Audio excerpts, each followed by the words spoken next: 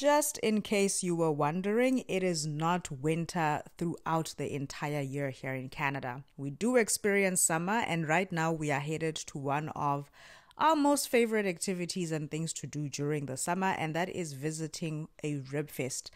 Welcome to another video on my channel. My name is Busi, a South African Canadian who shares about the immigration experience my family and I have had moving from South Africa to Canada.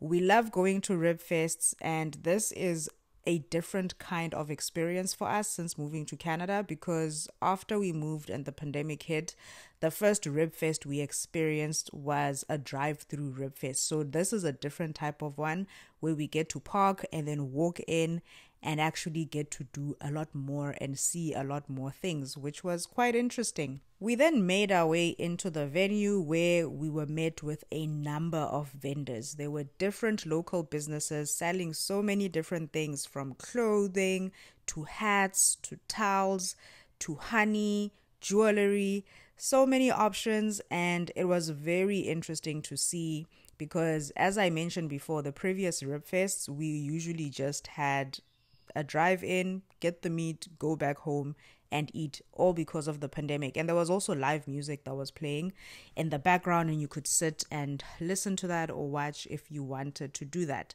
If you needed to withdraw cash, because some of the vendors did not accept cards, there were ATMs on site that you could use, and there were so many different kinds of food trucks that you could purchase from. One thing I would say you should try if you do come this side is a funnel cake if you've never had it before.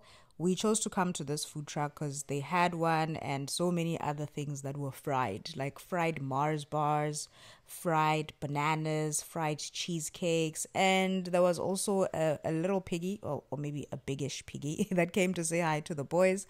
But we got the fried Mars bar, fried pickles, the funnel cake, and we also got the fried banana, and we shared all of these things because it was quite a lot for one person to finish just one thing, depending on what we got. Then we made our way to the tables. Like, there were tables that you could sit at and eat while you listen and enjoy some of the music, and every single thing that we got was actually very delicious. They took a while to all taste my fried pickles because, I don't know, like, they were just skeptical of pickles being fried and that being something that tastes very nice. But I had tried them a couple of times at different events going to work, and I really love the fried pickles.